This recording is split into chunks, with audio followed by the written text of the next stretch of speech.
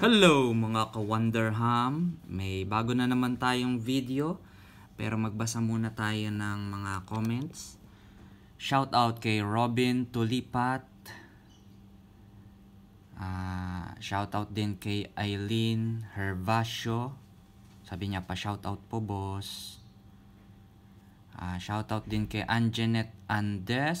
Sabi niya pa shout out Wonderham. Sabi naman ni Princess Nicole Maloles, ako po di nyo po kaboses. Joke lang po, pa-shoutout po Kuya Wonder. Yun, nag-reply siya dun sa aking post kung sino yung kaboses ko. May nagsabi kaboses ko daw si Daniel Padilla. Iba naman sabi si Ion. Ion ba yun o Ayon? Yung boyfriend ni Vice Ganda. Nasiyon na ang lahat. Kaboses ko si Daniel. Sabi naman ni EMLSGO, pa-shoutout po. Sabi ni Nicole Borlagdan, Kuya, pa-shoutout po Ate Ham, saka Kuya Wonder. Hihi, thank you po talaga. I really appreciate the way you teach us para mapadali. Hihi. Thank you Nicole Borlagdan. Hihi. Sabi naman ni Jonah Lolenchu. Lolenchu o Lolencheyu. Thank you po, God bless po, pa-shoutout naman po. So, shoutout sa inyo. Kumusta kayo? Jonah, Nicole, EML, Princess, Janet, Eileen, and Robin. Salamat sa panonood sa ating YouTube channel. So, ang ating problem ay word problem involving linear equations. So sabi, use a system of linear equations to solve each problem. So may dalawang problem. Number 1 muna tayo. The sum of the ages of Beth and Janet is 58. In 4 years' time, Beth will be as old as Janet 2 years ago. How old are they now? So, paano natin yan sasagutan? Ang tinatanong kung ilang taon na si Beth tsaka si Janet. So, yun ang gagawin nating variable, yun ang hahanapin natin. So, gawin nating x yung age ni Janet. Beth na lang muna. Age of Beth. Y naman yung age of Janet. Kasi yun yung hinahanap natin. How old are they now? Ilang taon na sila? Ang sabi, the sum of the ages of Beth and Janet is 58. So, pag pinag-add mo daw yung age ni Beth at ni Janet, equal sa 58. So, ibig sabihin, yung age ni Beth, yung x, i-add mo sa age ni Janet, yung y, 58. So, yan na yung una nating linear equation. Tapos, in 4 years time, so after 4 years daw, Beth will be as old as Janet 2 years ago. So, after 4 years, si Beth daw, yung edad ni Beth sa 4 years, magiging kasing edad na niya yung edad ni Janet 2 years ago. So, age ni Beth yung x, diba? So, yung age ni Beth in 4 years, so, dagdagan mo ng 4 na taon. Yung age niya, dagdagan mo ng 4 na taon kasi in 4 years. So, yung age daw ni Beth sa 4 years will be, so pag will be equals, magiging kapareho ng edad ni Janet. Ito yung edad ni Janet. Edad ni Janet 2 years ago. So, yung edad ni Janet 2 years ago ay y minus 2. Kasi ito yung edad niya ngayon. Binawasan mo ng 2 para yun yung 2 years ago. So, how old are they now? So, ayan, meron na tayong dalawang equation. Ito yung unang equation, ito yung pangalawa. Pero ayusin muna natin to. Lagay natin yung y sa kaliwa, tapos yung positive 4 sa kanan. So, magiging x, yung y positive dito, nilagay mo sa kaliwa, magiging negative y, equals, so, ito minus 2, diba? Minus 2. Tapos yung 4, positive 4, pag nilagay mo sa kanan, magiging negative 4. So, x minus y equals negative 2 minus 4, negative 6. So, ito na yung pangalawa nating equation. x minus y equals negative 6. Ito yung unang equation. So, pwede na natin siyang isolve. So, gamitin natin yung solving by elimination. So, pagtapatin natin yung x, tsaka yung y, tsaka yung constant. So, ipag-a-add natin yung dalawang equation. Ang makakancel or ang mai-eliminate dito yung y kasi positive to, positive y plus negative y equals 0. So, yan yung mai-eliminate natin. Wala na yan. So, matitira na yung x. X plus x is equal to 2x equals 58 plus negative 6 is equal to 52. So, 2x equals 52 na. Madali na yan. Divide mo sa 2 para matira yung x. Divide mo rin to sa 2. So, cancel na yung 2. X na lang natira. X is equal to 52 divided by 2 is equal to 2, 4, 2, 2, 4, 12, 26. Tama, 26. So, x is equal to 26. So, x yung age ni Beth. Ibig sabihin, 26 years old si Beth. 26 years old. So, ano naman yung age ni Janet? Yung y. So, gamitin natin itong equation na to. X plus y equals 58. X plus y equals 58. So, palit natin yung 26 dito sa x. So, 26 plus y equals 58. So, lipat natin yung 26 dito sa kanan. Magiging negative 26. Wala na to. Nalipat na. So, y na lang natira equals 58 minus 26 is equal to 32. Tama ba? Mahina sa mental math si Kuya Wonder. 32. So, 32 ang y. 32 ang age ni Janet. Si Janet ay 32 years old.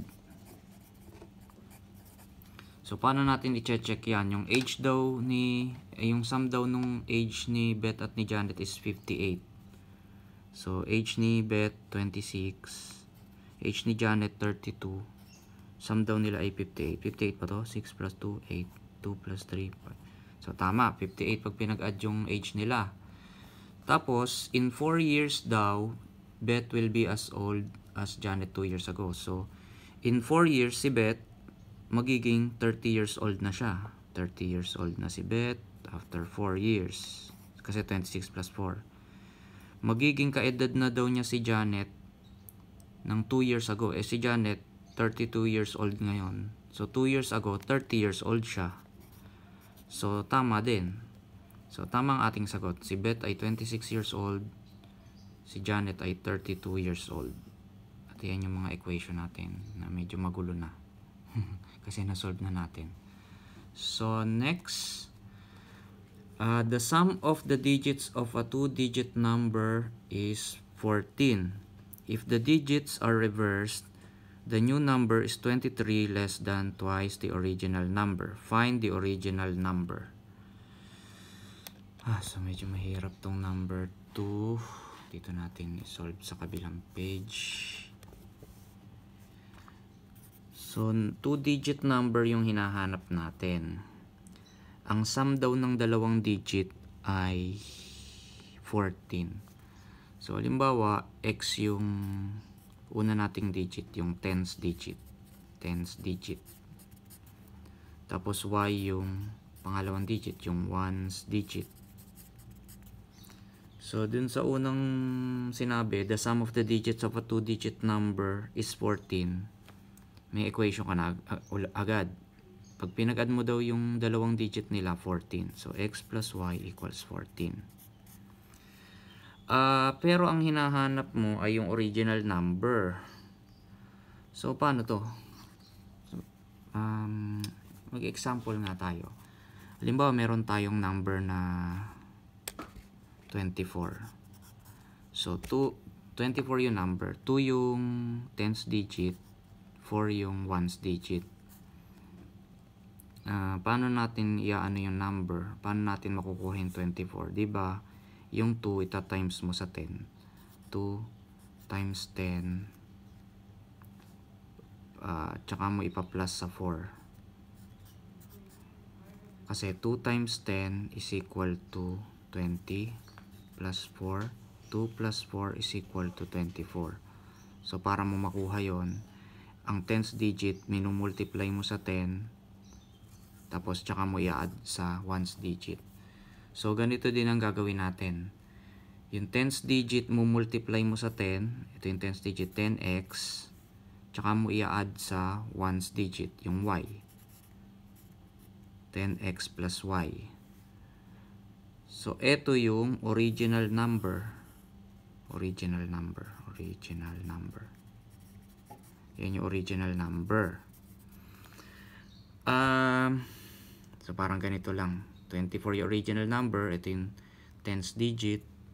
2. Ito yung ones digit. 4. Para makuha mo yung original number, tina-times mo sa 10 yung tens digit. Tsaka bago mo i-add sa ones digit para maging 24. So, ang sabi, if the digits are reversed, the new number is 23 less than twice the original number. Ang gulo. So, re-reverse mo daw yung digit. Yung y naman yung gagawin mong tens digit. At ang x naman, yung tens digit, ang gagawin mo namang ones digit. Medyo komplikado na. So, babaliktarin mo. Yung y naman yung itatimes mo sa 10. Yung x naman yung i-add mo, yung ones digit. So, if the digits are reversed, ito na, binaliktad mo na yung digit. The new number, yung new number ay 23 less than. So, pag pag may problem ka na 23 less than, ibig sabihin nun, minus 23. Basta may ganun. Kunwari, 6 less than, ibig sabihin minus 6. 5 less than, ibig sabihin minus 5. So, ito ang 23 less than, minus 23. 23 less than twice the original number. So, twice the original number, ibig sabihin 2 times ng original number. So, ito yung original number. So, 10x plus y. Ta-times mo sa 2. So, 23 less than, minus 23, 2 times or twice the original number. 2 times itong original number. So, yung original number, tinimes mo sa 2, binawasan mo ng 23. Ganun lang ibig sabihin nun. Tapos, ito yung binaliktad mo yung digit. So, yan na yung equation natin. Simplify muna natin. 10y plus x equals, so, distribute mo yung 2 times mo sa 10y. 2 times, 10x pala. 2 times 10x is equal to 20x.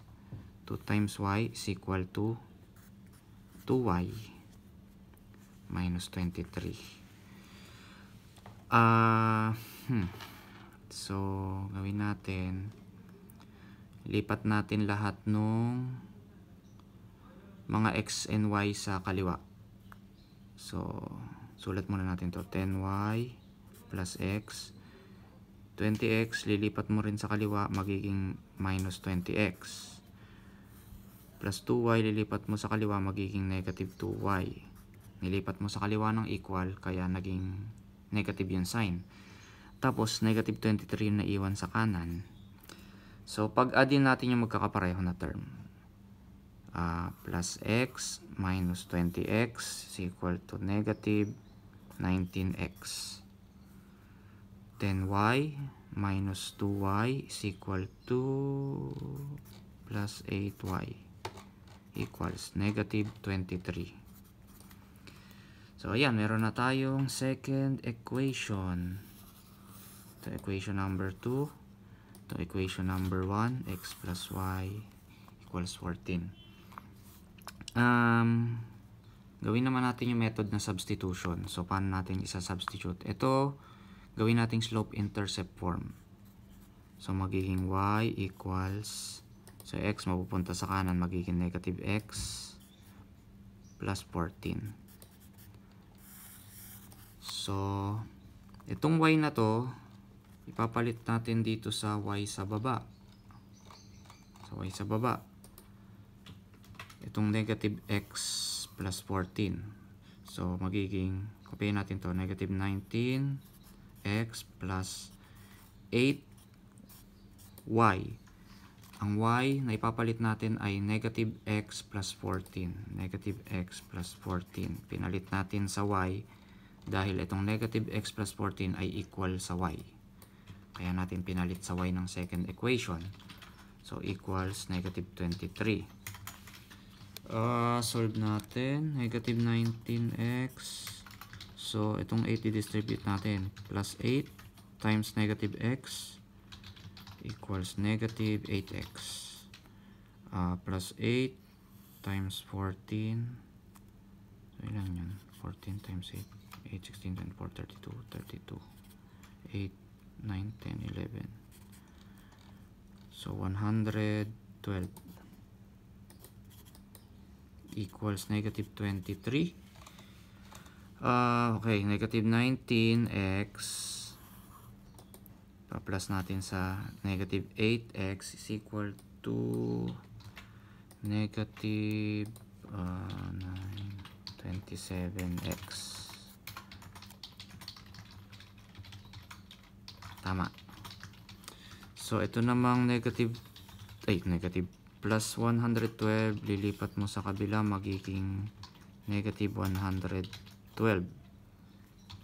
So, equal natin, equal. Negative 23 minus 112. So, ano to? Negative 112, negative 23, 5, 2, 3. So, negative 23 minus 112 is equal to negative 135. So, ito, negative 27x. Sakto ba to? Calculate naman natin. I-divide mo siya sa negative 27. Divide mo sa negative 27. Cancel. Ay, hindi na pala kita. Cancel yung negative 27. X na lang. Sakto ba to? So, negative 135 divided by negative 27. Sakto, 5. So, ang x natin ay 5. Yan, may x na tayo. Ang x natin ay tens digit. Tens digit ay 5. So, ano naman yung ones digit? Palit natin yung x dito sa x plus y equals 14. So, masyado na magulo. X plus y equals 14. Palit natin tong 5 sa x. 5 plus y equals 14.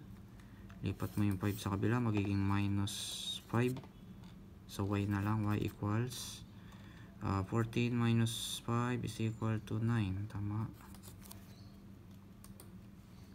Tama. Mahina sa mental math si Kuya Wonder. Y equals 9. Ang ones digit ay equal sa 9. So, ibig sabihin, ang original number, itong original number, 10x plus y. So, yung 5 times mo sa 10, 50 plus y plus 9, 59. So, madali lang yan. 10th digit mo kasi 5. 1st digit mo ay 9. 59 ang original number. Ito ang sagot. Original number. So, tingnan nga natin kung tama. 59 yung original number. Ang sum daw ng digits nila ay 14. So, 5 plus 9 equals 14. Tama.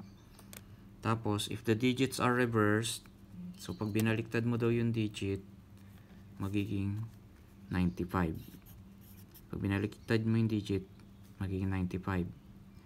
Ay equal daw siya sa 23 less than twice the original number. So, yung original number mo ay 59. Twice ng original number, bawasan mo ng 23. So, tingnan nga natin. Calculate ko na lang para mabilis. Checking na lang naman to. So, twice ng original number, 2 times 59 is equal to 118. Tapos, babawasan mo ng 23. So, tama. 95 equals 95. So, yan ang sagot natin sa number 2. Medyo magulo. So, intindihin nyo na lang. Pero, ang original number na hinahanap ay 59. Bye-bye!